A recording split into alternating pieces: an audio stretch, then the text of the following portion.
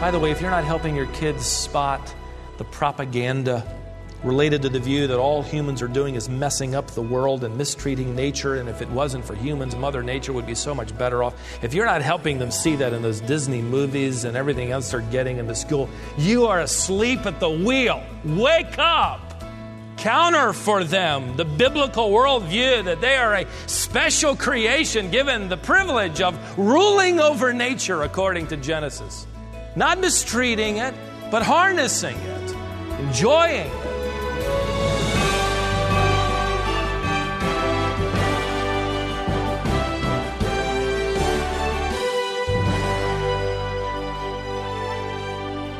Where did life come from? How did it begin and who caused it? One of the Christian doctrines that is under attack like never before is the doctrine of God as creator. As Stephen mentioned a moment ago, the media, the schools, they want you and your children to believe a false narrative. The Bible says that this universe and everything in it is the creation of God. You and your children are not the result of random acts. You are a special creation of God. Today on Wisdom for the Heart, Stephen Davey is in Romans, where Paul affirms what Moses made clear. God created everything. Romans chapter 4, verse 17, it is written, "A father of many nations have I made you, Abram, in the sight of him whom he believed, even God, who gives life to the dead and calls into being that which does not exist." In 1808, there were cataloged no less than 80 theories of man's origin. Theories that man came from seaweed, from ape, from material left behind by some prehistoric intelligence. For the last 200 years, of course, Darwin's theory achieved and has achieved the status of factual truth, even though there has not yet been unveiled one shred of evidence showing interspecies or progressive evolution from one species to another. What is fascinating to me lately is that leading evolutionists are actually beginning to verbalize their frustration. The evidence of DNA alone, which Darwin knew nothing about, is so supportive of a designer that many unbelievers even are now referring to what they call intelligent design. Even though they can't quite form the words in their mouths, Creator God. They're getting close. One example is a group of biochemists at UCLA who several years ago concluded by their study of mitochondrial DNA that if family trees were taken indefinitely backward, they would ultimately converge on a small group of ancients who they believe were ancestors of us all. In other words, if we went far enough back, we would come up with one family. They went further to actually postulate in the article that they believed a single female is an ancestor of everyone on earth today, and they have nicknamed her Eve. Isn't that great? Close. Another important thing to note is the fact that many evolutionists are admitting their theory involves a measure of faith. Dr. Herbert Nilsson, a Swedish botanist who is an evolutionist, wrote this intriguing admission, and I quote, "My attempts to demonstrate evolution by experiment carried on for more than 40 years have completely failed.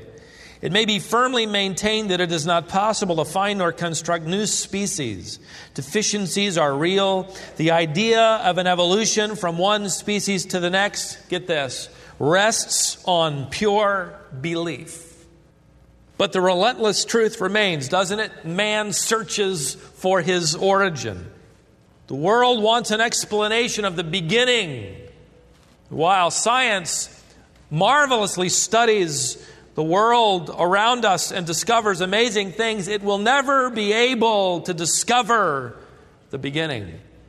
John Phillips illustrated the handicap of our observation this way. He wrote, "Science can measure the swing of a clock's pendulum and come up with an equation that will state exactly where the pendulum bob will be at any future moment. By changing certain factors in his equation, he can probe into the past to some degree. However, the measurements and laws that now govern the swing of the pendulum do not explain how the pendulum first began to swing. The only way he can state with confidence, this is how the pendulum began to swing, would be if somebody who was there when it happened were to tell him. In other words, that kind of information that is not to be obtained by reason, but by revelation. Paul's statement again is the revelation. Look at it again. As it is written, this is the revealed truth in the presence of him whom he believed, even God, who gives life to the dead and calls into being that which does not exist. What we have just read by way of divine revelation is something that provides the objective foundation for our faith. He gives life to the dead and calls into being that which does not exist. When did God call into being that which does not exist? Where do we discover that truth? Paul is obviously referring to the Genesis account, isn't he? The inspired account of origins. And he is summarizing in a few words here what Moses recorded under inspiration of the Spirit of God in a few verses. I want you to hold your finger here and let's go back to Genesis 1, shall we? You'll discover in this chapter that what Paul has just declared, Moses will detail. In Genesis 1:1, in fact, you probably don't even need to turn to it to know what it says. Say it with me. In the beginning, God created the heavens and the earth. If you just started at the beginning and took it slowly. In the beginning, God. That, ladies and gentlemen, is the stunning announcement. Before you ever get to the part about creation. In the beginning, God. What you discover in that phrase is not a deduction about God, not even a defense for the existence of God, but a declaration that God exists. In fact, you don't even find an explanation of who He is, just a revelation that He is. You know, I've never read a book that didn't have some sort of bio on the author. On the back cover, on the flyleaf, somewhere in it, and usually a picture of him that's about 15 years old. But not in God's book. He doesn't say anything really about who He is, just we're told in a few verses what He did. In the beginning, here's what He did. God created the heavens and the earth. If you can believe Genesis 1:1, you can believe John 1:1. In the beginning was the Word, and the Word was with God, and the Word was God. Later on in the chapter, and the Word became flesh and dwelt among us, and we beheld His glory, even the glory of the Father, full of grace and truth. You can believe that. If you can believe in the first creation of Genesis chapter 1, you'll have no trouble believing in the second creation of Revelation chapter 21. Let me read to you what it says. Then I saw a new heaven. I saw a new earth. For the first heaven and the first earth, the one we know now, passed away. There's no longer any sea. And I saw the holy city, a new Jerusalem, coming down out of heaven, being suspended from heaven from God, made ready as a bride adorned for her husband. And I heard a loud voice from the throne saying, Behold, the tabernacle of God is among men, and He will dwell among them, and they shall be His people, and God Himself will be among them. And He'll wipe away every tear from their eyes, and there will be no longer any death. There will no longer be any mourning or crying or pain. The first things have passed away. And he goes on to describe a little bit of the heavenly city. And the 12 gates were 12 pearls. Each one of the gates was a single pearl. Now, wait a second. The city has no need of the sun or the moon to shine on it, for the glory of God is illuminated, and its lamp is the Lamb. That's all we can say about that. John MacArthur, in his new book, Battle for the Beginnings, asks this question: do you really believe God can create this new world? Or will it take billions of years to evolve to get the new heaven and the new earth in working order? If we really believe He can destroy this universe in a split second, according to 2 Peter 3, and immediately create a whole new one, what's the problem with believing the Genesis account of a 6-day creation in the first place? If He can immediately create, listen to this, a world at the end of the age, why can't He do it at the beginning of the age? Paul's statement in Romans 4 provides the foundation for our faith in every piece of revelation. It also provides the answer of origins.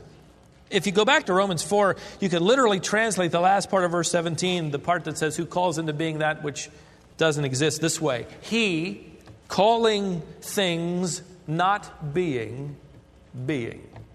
A little wooden in its translation, but What he's saying is the truth. One creative word after another, and things that did not exist in any way, shape, or form exist. His word was creative fiat. You say, well, I don't understand that. As if somehow our lack of understanding holds hostage his creative ability. If you go back to Genesis 1, Moses introduces the origin of several things. Things that can be measured and analyzed, but the origin, apart from revelation, would never be understood. In the beginning, that's the origin of time and measurement. In the beginning, God. That's the origin of cause, force, and personality. In the beginning, God created. That's the origin of action and movement. In the beginning, God created the heavens. That's the origin of space or cosmos. In the beginning, God created the heavens and the earth. That's the origin of matter, the material world. Time, measurement, cause, force, personality, action, movement, space, cosmos, and matter. In the first 10 words of Revelation, you have the introduction of 10 origins. Furthermore, if you go through Genesis, you discover in this account the origins of many things: the origin of species, the origin of planets, vegetation, fruit, water, the animal kingdom in Genesis 1, the origin of man and woman in Genesis chapter 2, the origin of marriage in Genesis 2, where Adam referred to Eve as his wife, the origin of sin, Genesis 3, the origin of guilt and blame, also in Genesis 3, the origin of disease, the origin of crime, Genesis 4, the origin of nations and distinct people groups, Genesis 10, the origin of diverse languages, Genesis 11. But let me add this warning. Any person who says they're a believer and mixes theistic evolution with the Bible, believing it is justifiable, I'm here to tell you it isn't. In fact, those are contradictions. You need to know that in every New Testament reference to Genesis, the account of Moses, as given in Genesis 1, is treated as historical, literal fact. James 3:9 refers to the literal creation of Adam. In 1 Timothy 2:13 and 1 Corinthians 11, Adam is referred to as literally created by God first and then Eve. In 1 Corinthians 15:22, we're told that in Adam all die, and in Christ all shall be made alive. That verse, by the way, and others indicate the theological importance of understanding Adam as the head of the human race in a literal fashion, because Christ will be the head of a new race in a very literal fashion. Spiritualize away the other and you lose the one that's most important to us. You lose the ground for redemption through Christ if you get rid of God's created order. In Mark chapter 10, verse 6, the Lord Jesus referred to the creation of Adam and Eve as an historical event. Literally true. What's even more important to notice is that whenever you study the New Testament accounts of creation as given in the Old Testament, it consistently, without fail, refers to creation as a completed, finished product, a past event completed in time, an immediate work of God, not a long, drawn-out, billions of years process. So Paul's statement in Romans 4:17 not only provides the objective basis for our faith, it not only gives us insight into the matter of origins, but it also reveals the special place, it hints at the special place of mankind in God's creation. The only living being God breathed the soul into was his human creation. He didn't do it with all of the teeming animals. In fact, the indication of the text is that he spoke the word and millions of animals, as it were, began to swim and roam and climb and fly. But yet he took one man, and you see him as a personal, loving God breathing into him life, a soul, immortal. Made, the text tells us, in the image of God. That is, God gave male and female mind, emotion, and will. He gave us the ability to reason and to plan and to pray and to love and to worship. You remove the Creator, you remove his purposeful creation, and you strip mankind of his unique place in creation. You take away the meaning, you take away the dignity and the purpose and value of life in the world. But it'll get worse than that. The Russian Dostoevsky said it well when he wrote, "Get rid of God and anything is permissible." We have seen in our own culture over the last 50 years, on the heels of evolutionary propaganda that teaches man is just another animal, the results of just a philosophy. Man is beginning to act just like an animal. He acts like an animal because that's what he's been told he is. Males can now breed with as many females as will allow them, like the dogs in our neighborhood. Gone is character, gone is integrity, gone is fidelity. As one rock band sang it a year ago, we're just another mammal, so let's do it like they do it on the Discovery Channel. The sexual revolution is logically and consistently born out of the teaching that we are simply animals. And we are reaping the startling loss of human dignity and the alarming rise of the rights of animals. Those two things always go hand in hand. The fastest growing segment, by the way, in law is pet law, animal law. People for the Ethical Treatment of Animals, or PETA, they're referred to certainly on the fringe, but becoming more and more mainstream, is well known for its stance that animal rights are equal to human rights. We're all animals. They maintain that killing any animal for food is the moral equivalent of murder. Eating meat is virtual cannibalism, and man is a tyrant species.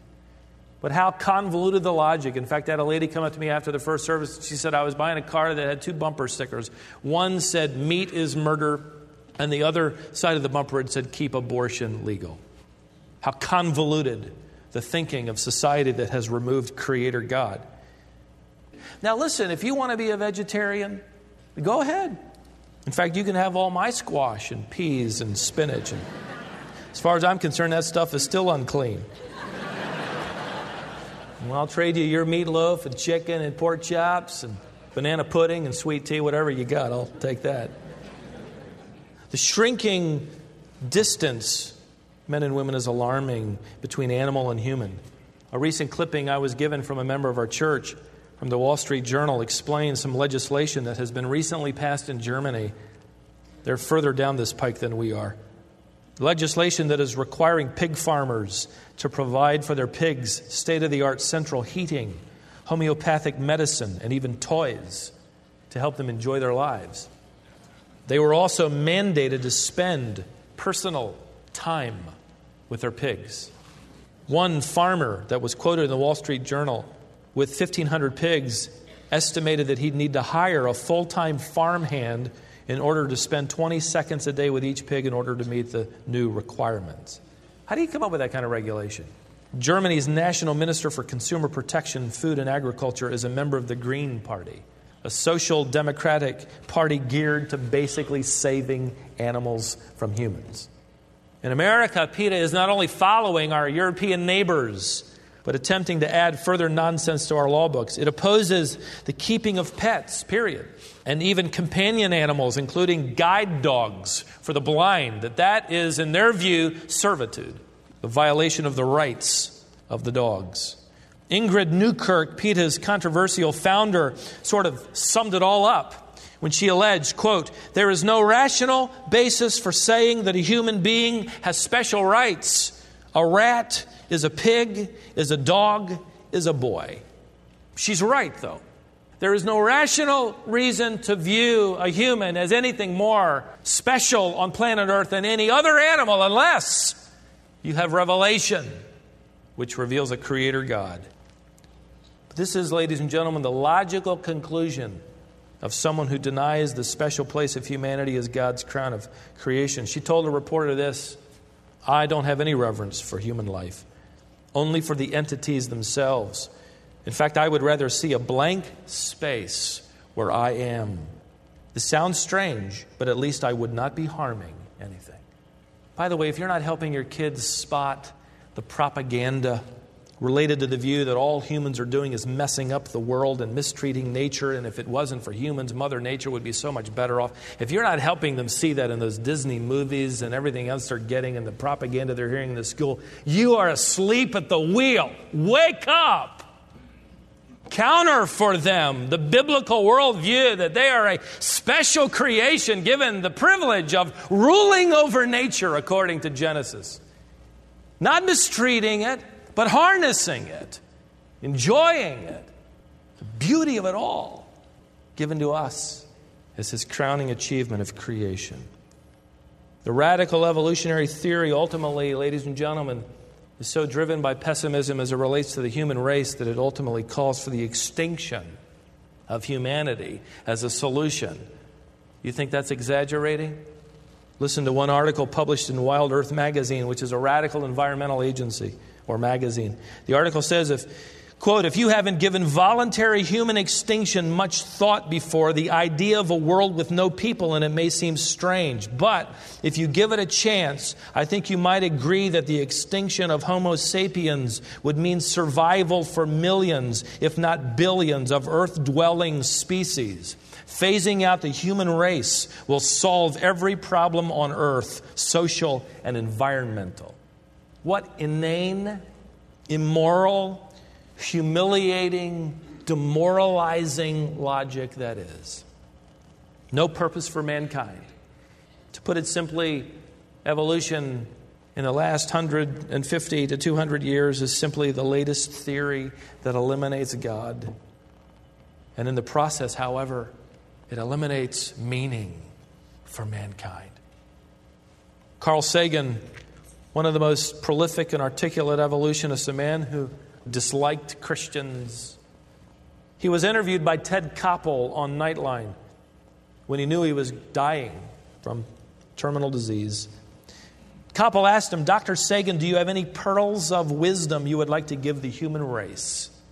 Sagan responded, and I quote, we live on a hunk of rock that circles a humdrum star that is one of 400 billion other stars that make up our one Milky Way galaxy. That is well worth pondering. End quote. So much for a pearl of wisdom. Instead, the tragedy of pessimism. In a book published near the end of his life, Sagan wrote with this kind of pessimism by someone who's ignored his creator and found only meaninglessness in life. Listen, he wrote, our planet is a lonely speck in the great enveloping cosmic darkness. In our obscurity, in all this vastness, there is no hint that help will come from elsewhere to save us from ourselves. When I read that, what came to my mind was the wonderful statement of our Lord in Luke 19, verse 10, where he said, I have come to seek and to save those who are lost. Bill Brown recently wrote an article to his constituency, and I got a hold of the magazine, and he told the story of Nancy Grana, who endured a lifetime of disappointment and failure. This Alsip, Illinois native dropped out of high school, he wrote, then lost her job. She separated from her husband after suffering 2 miscarriages. Whatever she did, wherever she went, she felt that failure marked her. She met her failures with alcohol, which only made her life darker and more meaningless. She found a kindred spirit in Karen Logan. She had her own problems with life, and together they developed a tragic bond of mutual misery and sadness, he writes. Together they tried to fight the ugliness that life had become for them. Then together they decided to give up. One cold day in March, Karen moved into Nancy's house where they drank, laughed, and cried. After 4 days, they went into the garage and shut the doors. Climbing into Nancy's car, they started the engine. Nancy slumped down behind the steering wheel, crying and clutching her wedding album, the symbol of her only moment of happiness on earth. Karen hugged a stuffed animal and a rose. In less than an hour, their lives ended. On the dashboard, they left 9 sealed letters to family and friends. Between them on the seat was a sheet of paper with the lyrics to a song by the rock group Metallica. The song expressed their reason for calling it quits. The lyrics read, I have lost the will to live, simply nothing more to give. There is nothing more for me. Need the end to set me free. Death greets me warm. Now I will just say goodbye. Nancy was 19. Karen was 17. Two girls who had grown up in a society that had erased the wonder of God and led them to the ultimate logical conclusion when you get rid of God and you get rid of the meaningful purpose of life, and that is, the song urged them, as it said, away from God and to end their lives. What answer would you give them, by the way?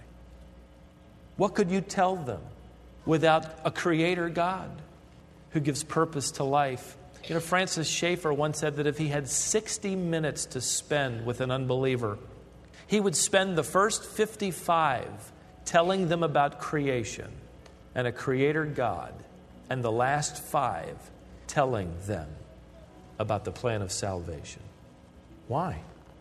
Well, because if God created the world and He created human beings with such care, then maybe He did love the world. Maybe He did so love the world that He gave His only Son, that whoever would believe in Him would not perish but have everlasting life. How can God promise to give everlasting life if He didn't create life to begin with? Only the Creator of temporary life can give the promise of eternal life. Since God created life originally, then He has the ability to give you life eternally. If God is indeed your designer, He knows what it takes to be your Redeemer. If He is in fact Creator, He is capable of being Savior. Carl Sagan was wrong, tragically, eternally wrong. Help did come to this hunk of rock. It came. And He came to redeem those who would place their faith in Him.